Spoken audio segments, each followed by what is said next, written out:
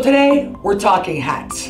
No, not these hats. We're talking these hats. The hats that go on these beautiful lamps that you can change whenever you want. And it changes their entire identity.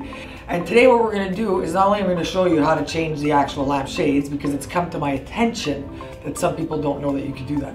But also what we're gonna do is we're gonna do a DIY that is gonna add some fabric to your lampshades. You ready? Let's get going.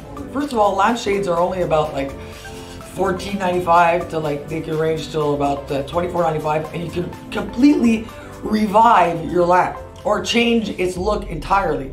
So I'll show you how. It's super simple and they're all interchangeable.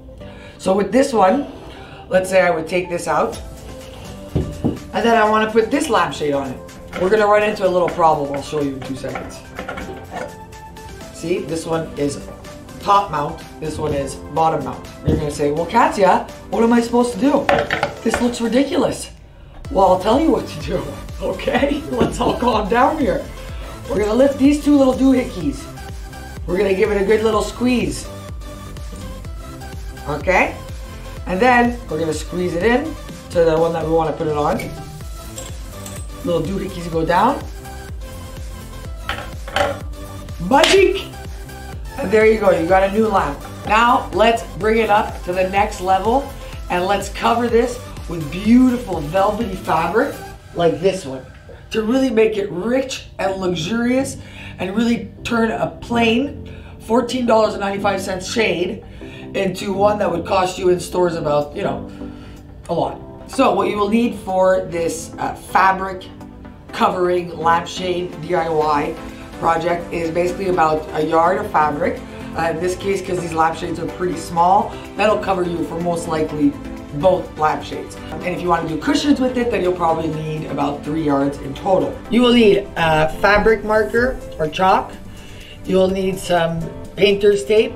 You'll need your measuring tape. A ruler, does not need to be that big. A cutter, or if you don't have a cutter like this, you could use just good old-fashioned scissors. Quick grip permanent adhesive for fabric. Of course, your beautiful fabric, whichever one you choose. And an iron. Iron your fabric. You do not want to have a creasy looking lamp. That will look silly. You're going to take your lampshade. Okay, now you see there's already a crease in it. And that's where we're going to start marking on our fabric. So you're going to put the lampshade onto the fabric.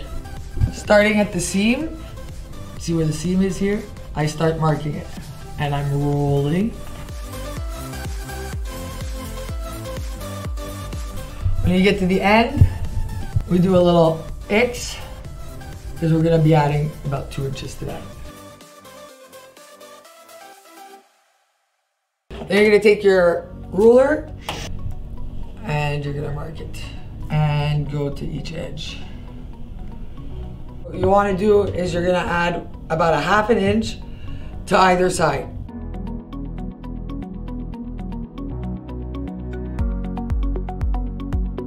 The reason for this is so that you have your overlap so that we're able to give it nice finished edges. So dry run number 1. I have this tool, it costs $7. It's awesome because watch this.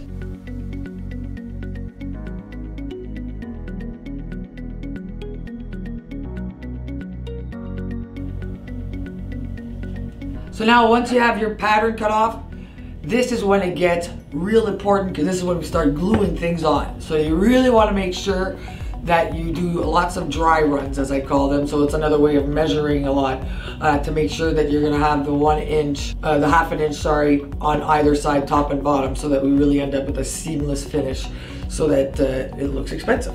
Okay, this one is quick grip. That means it'll grip faster, hence quick grip. You don't want to go all the way to the edge of the actual lampshade. You're going to stop at around 1 inch from the edge.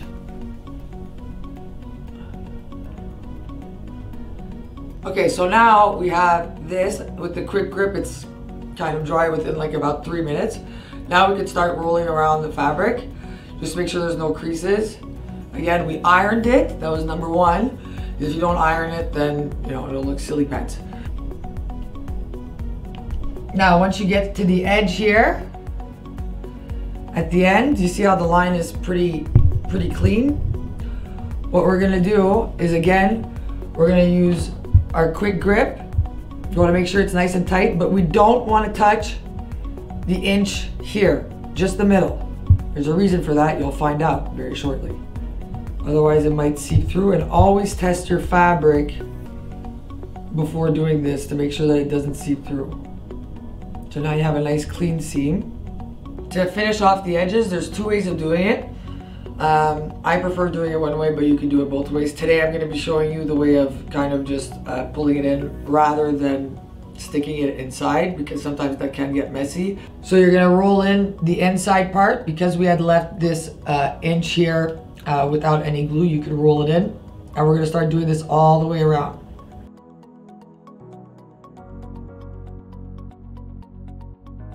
Tuck it all in. Don't worry about gluing it. We're doing that after.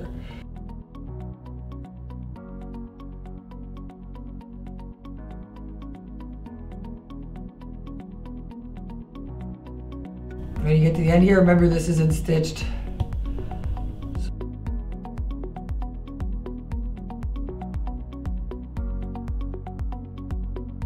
And then we're just going to go on and do the exact same thing for the bottom. Ta-da! Lampshades like this that have fabric like this, when you buy them in store, are really pricey. This for 3 yards of fabric, well, this is kind of expensive fabric, but for 3 yards of fabric, we got about 3 pillows and 2 lampshades, and you can interchange them with anything.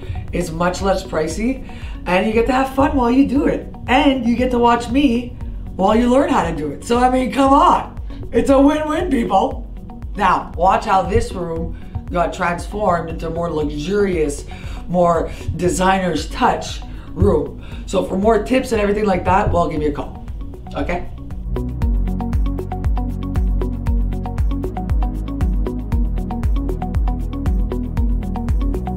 Now this is how you really add some dimension and some depth to the space, and this is what I provide, and these are the designer's touches that you so need in your life. Checking out, this is LaurinKDesign.